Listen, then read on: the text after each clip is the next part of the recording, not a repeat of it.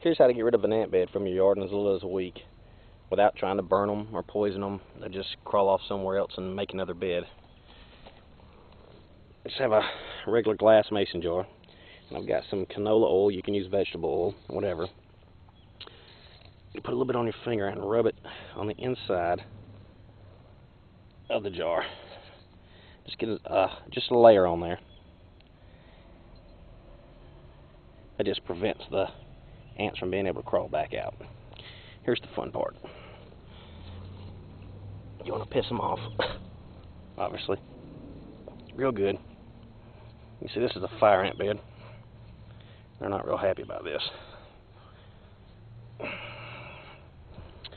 Set the jar right in the middle.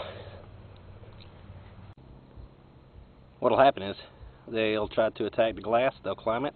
They'll get to the vegetable oil lining, and they'll fall inside the bottom of the glass because their feet won't be able to stick to the side of the jar.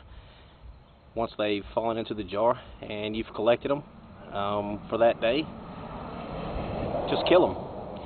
And the next day, do it again. And after a week, you would have exhausted the colony of its worker ants, and without the worker ants, the bed will die.